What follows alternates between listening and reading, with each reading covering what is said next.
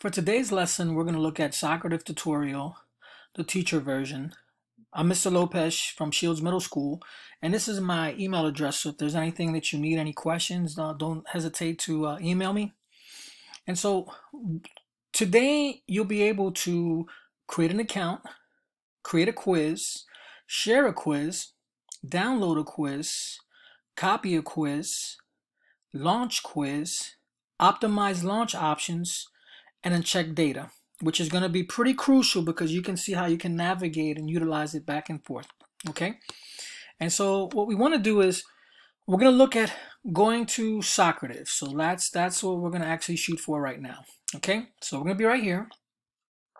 You're going to go to Socrative.com.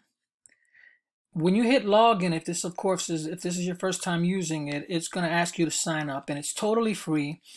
There is a version that you pay for. It's a powerful version. Currently, right now, I'm actually using the free version, so I'm going to show you how to kind of navigate that. Okay, and so what we're going to do is that we're going to actually go to the launch.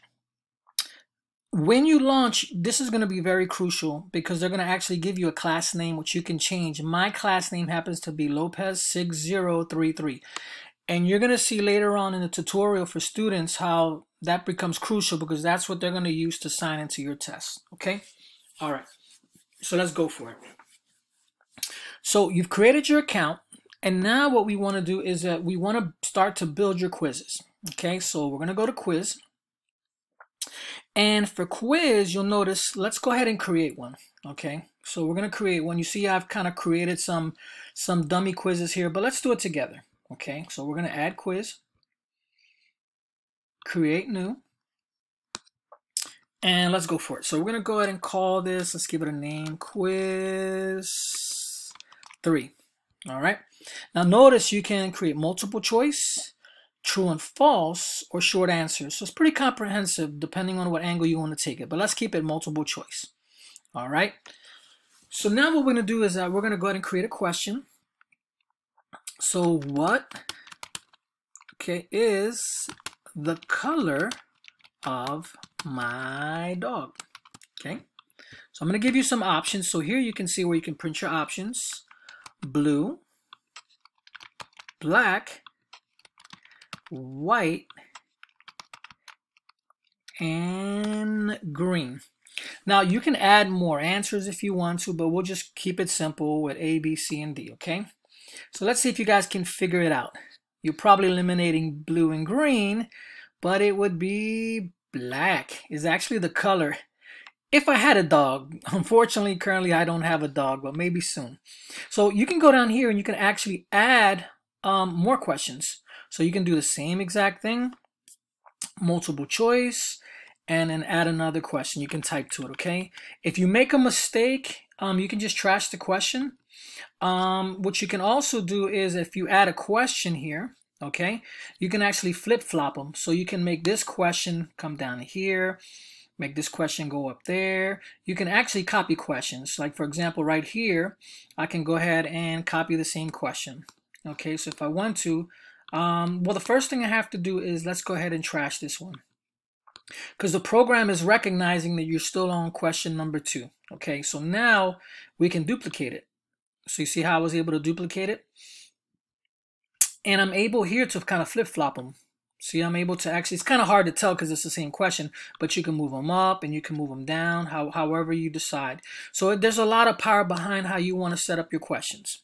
All right, so another option that you have, let's say you want to edit. Notice here, okay, this particular option is going to actually allow you to download an image, a graph. So you can actually go here and you can look for a certain image that you might want, okay? All right, so let's say right now currently I'm trying to look for something here that we could probably use. You can look in your photos. Let's say we want to use this one right here.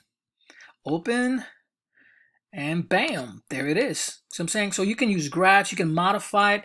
There's some other things that you can actually do to create graphs, and maybe in another tutorial we can set that one up, but let's stick to this.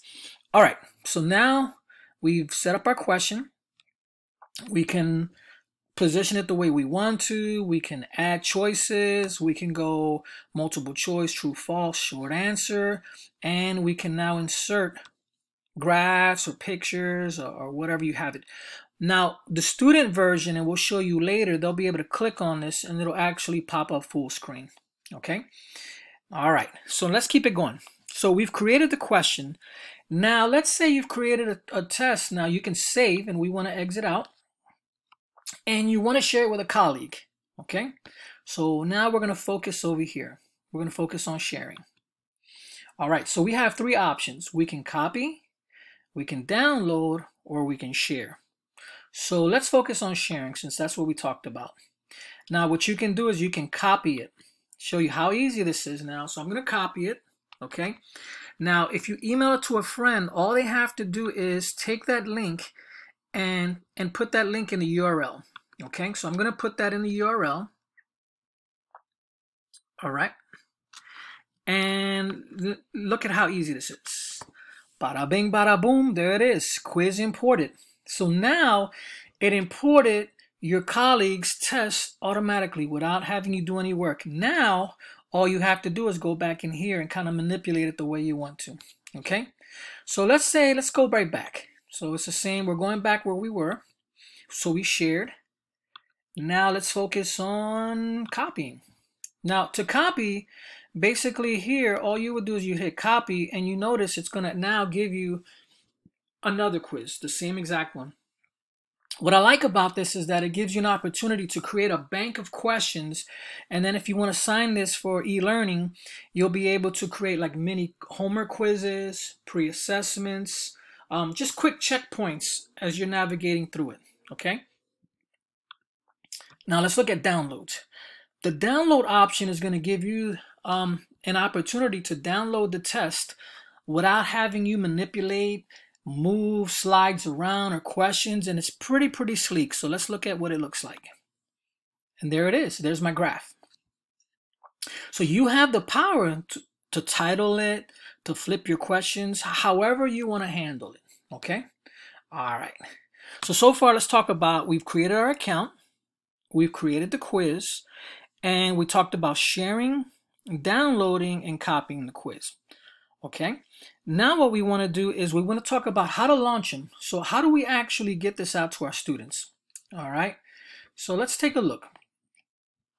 To launch it, what you want to do is, if you already have a quiz that's out there that the students are using, okay, you actually want to go ahead and go to results and you want to hit finish. Okay, and finishing is going to actually shut it down for the students that are out there for you to load another one up. Okay, so let's go to launch. So notice I'm launching here. I'm going to go to quiz because that's where we have to select.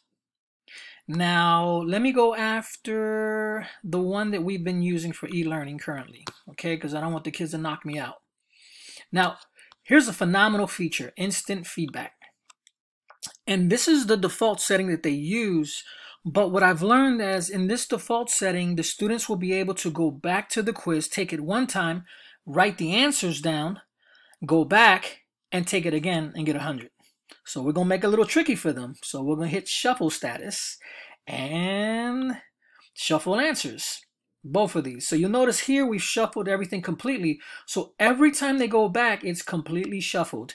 You can actually have students side by side without any dividers take the test, and they're going to be taking a completely new test. What's awesome is that the computer, and I'll show you, the computer is going to allow you to take that information and set it where the questions are actually at. So we'll look at that in just a minute. So here we're going to hit start, and now we're ready to go. And so here you have a couple options.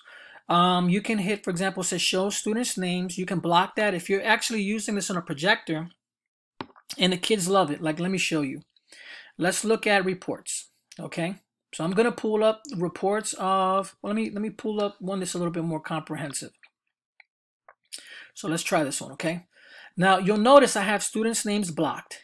So in my classroom, we can actually show the progression of how they're doing with an assessment within the class itself. Okay. And the kids love this because they love to compete. And you'll notice that you can actually see the trend in how they're doing. Okay, so you see how it's pixelated. It's going to give you the opportunity to check your data and see what kind of growth you have. Now, in all fairness, I just launched this just these past couple of days. So you can see we've got some work to do here. Okay, now as I'm looking at my data, I can see question number 1. It doesn't matter how I was shuffled. It's always going to be inserted back to 1. That there's we got low achievement going on here. So for 56, it's going to allow me to go back to that question, okay, and kind of reassess it. But if I look over here, question number 7, I see that the students are getting that. So it gives you the power to look at, again, the strand of learning that they're having and what you can do to kind of navigate and go back and kind of reassess that as an educator. All right. So there's my reports. Okay. Here's my results. Okay. Now already this is going to let me know how many students are logging into it. So you want to keep this live. So that portion there, you always want to keep live. Okay. Now, remember, if you hit finish, that will shut down, like I said, the test that you have live out there. So you always want to keep this here unless you're going to navigate into a new one. And remember, where do we say you'd go? Ah, not bad. Right. We're going to go to launch. So anytime you want to launch a quiz, we're going to go right here. Okay.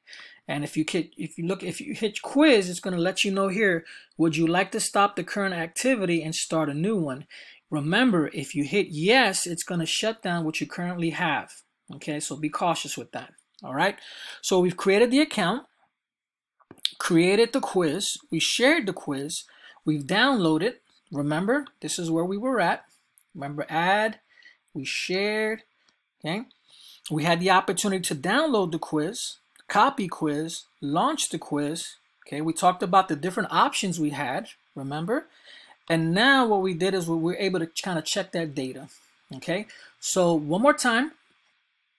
Remember, here are your results for what you've launched. Here's the reports that you can check. Remember, Lopez 6003 is my classroom number, but you're going to have your unique room name. Here's your quizzes that we learned how to navigate, and then launch. Okay, and so remember, if there's anything out there that you don't want, you can always click here, and then you can trash that. All right. So I hope that this was helpful. Remember, this is the teacher version, and soon I'll go ahead and work on the student version so you can show your students how to navigate that one. Thank you so much.